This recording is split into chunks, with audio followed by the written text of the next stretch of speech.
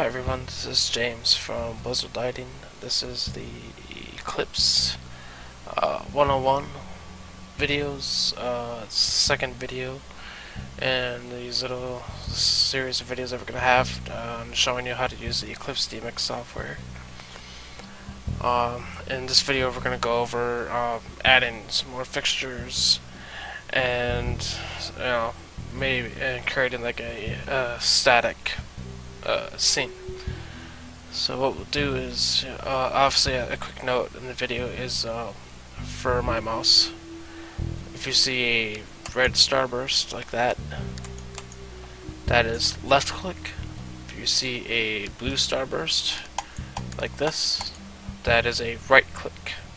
So just keep that in mind, when you're watching the video and you see red or blue bursts in the mouse. It just lets you know if I'm left or right clicking. Right, so we only have 4 fixtures patched here. There are 4 flurry cues in 12 channel mode, but we're gonna want to maybe program some other fixtures. So what we'll do is we're actually gonna go to patch, do load/patch new fixture, and let's select some Blizzard Lighting, of course. Let's select some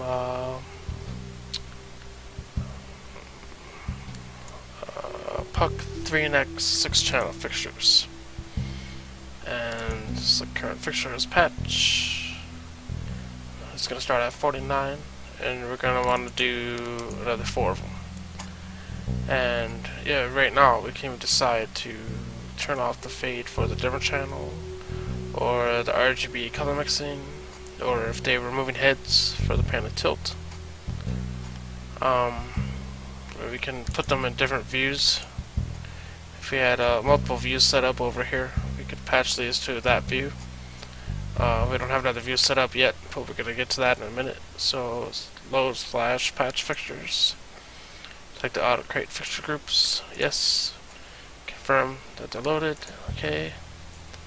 And now you'll see that we have Puck 3NX. Can I even just move these around? Just click, drag.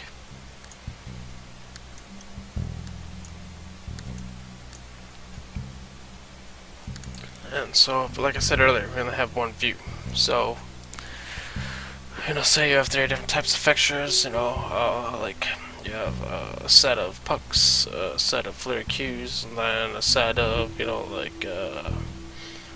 ice 60s or torrent 90s, or maybe a different brand moving hit. You can just go ahead and create add view.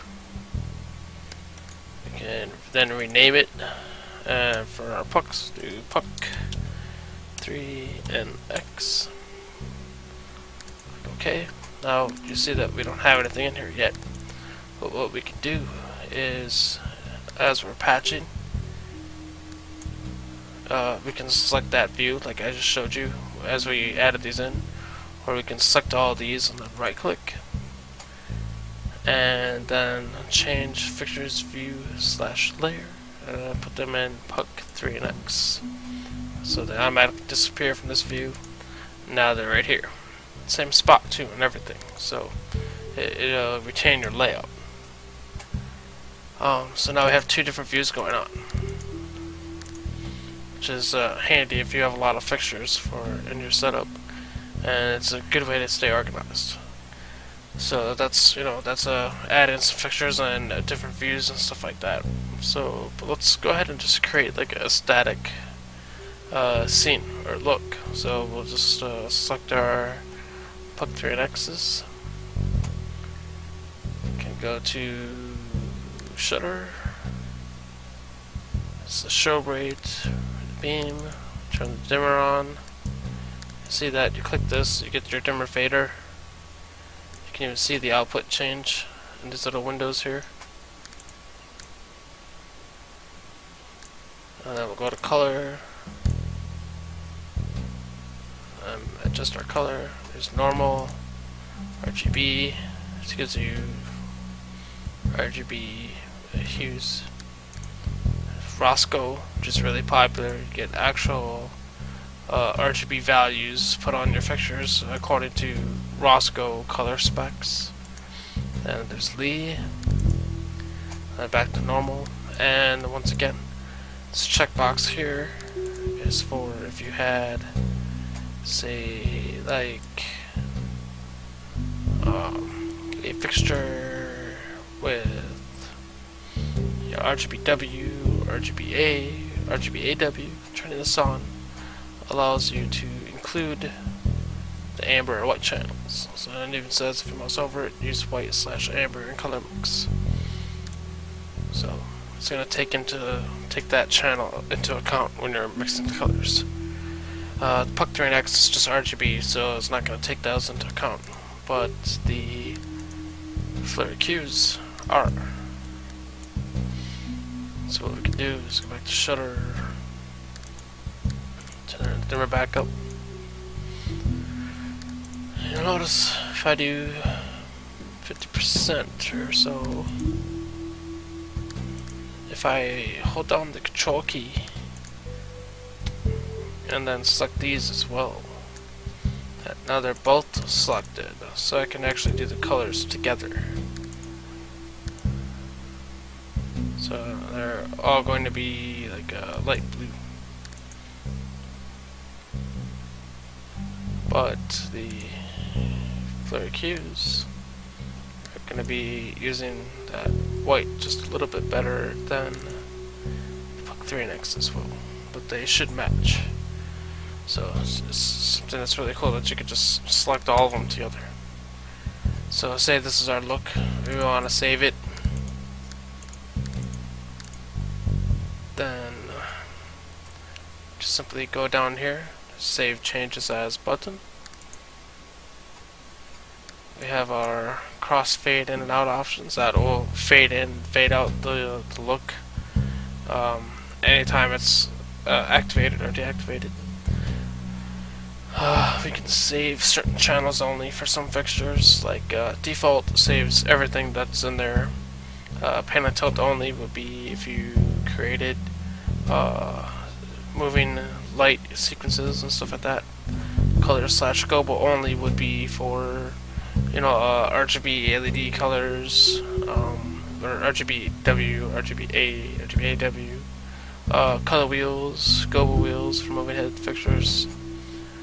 Use sequence fade time, use fade scene settings, that's these down here, which would be, you know, fade up, fade down, delay down, whole time, stuff like that. Select the method that will start and control tempo for the sequence when loaded from a sequence shortcut. I generally just use auto. You can use audio to start it or manual start. So we'll name this one right here L blue because it's a light blue. Save sequence. So you'll see it'll be down here flashing. Turn it on, your scenes are playing back. Turn it off, and your scenes are off. So that's, you know, the very basics of creating a static look, you know. Or you could, you know, just go here, select these,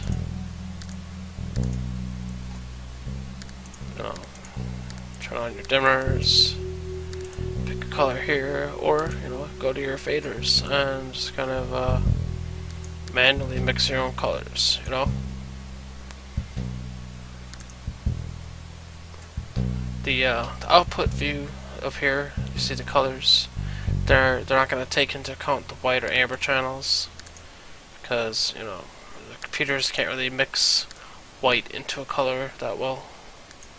So just, you know, take note of that. And if you hold the mouse at certain levels on the fader, it'll move the fader slower or faster. So if I click it here, it's not moving very fast. If I bring my fader up slowly, it starts to get faster. If I go like this, it goes as fast as I can.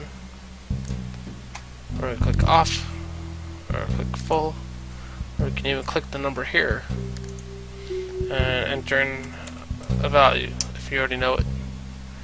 You can also use the scroll wheel on your mouse to go up and down, you know, per value. So it's really cool stuff. So let's just go ahead and do like purple for those.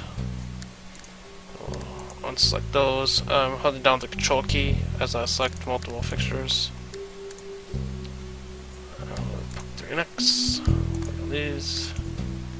Now, if I don't even have to go back to the beam palette up here, I can just simply go to my intensity channels and max up the dimmer. You see that it even does it for the fixture down here. So if I turn this at 215, did that up here as well. So again, we can you know, do green and blue, so you get cyan, purple type colors going on for every other fixture. And once again, once we're done, it doesn't matter if you click them on, if you have anything selected or not, just go down here, hit the save button, and do cyan and purple. You can even fade it in or out, as I mentioned earlier. So this one's going to fade in 1 second and fade out. So save sequence. It's flashing down here, so you can fade it in and fading out. Light blue. You know, say we didn't have all of our fixtures recorded in one of these scenes, but the other one had all of them in. So, you know, we could even stack these by holding down the control key, and you know, both of them playing at the same time. And it's going to work off of, you know, latest takes. But since we use all fixtures in both of these scenes here, only one's gonna go on at a time. Since now they're all cyan. Now they're all cyan and purple. Alright, so that is a pretty basic run through. I'm just creating a static scene, or static look, that type of deal. Thanks for watching. If you guys have any questions, feel free to leave us a comment or shoot us an email at support@blizzardlighting.com. Once again, my name is James, and I hope you guys enjoyed the video. You know, let us know if you guys have any questions. Thanks.